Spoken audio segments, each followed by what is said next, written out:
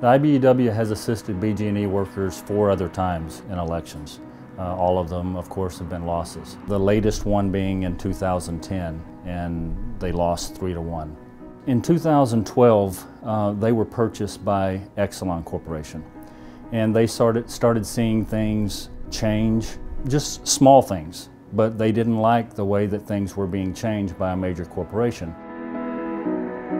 We started this, I believe, in May of 2015. Just started out with a handful of guys saying, hey, you know, we need some change, we need representation, and we think we should get the IBEW back involved in our organizing efforts. That's how it began, and over the past 18 months, it's been a long journey.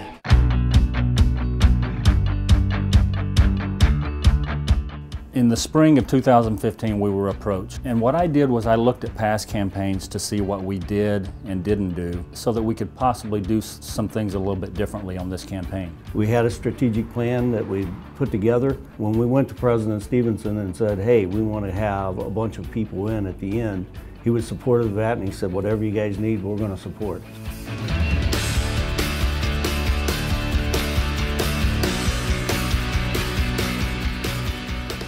We had set out a plan, and the plan was in place so that at the end of the campaign, when we were getting ready to file a petition, we were going to bring in as many people as we could to do house calls, phone banks.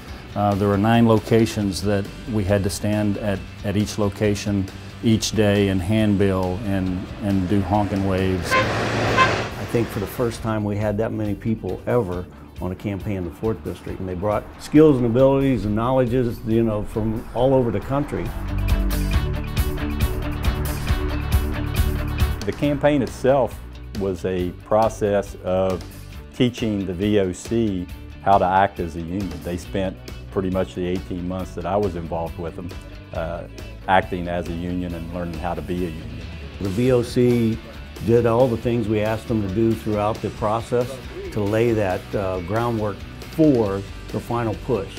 The VOC has had to reach out and try to get some more support, just basically educate our co-workers as to why we need a union, and the support has been overwhelming. Once they hear our story and the stories of the other unions that represent utilities, they feel that now's the time. I think this is going to be the campaign that finally gets it done and gets us the representation that we all need so that we can become a brotherhood, part of the brotherhood.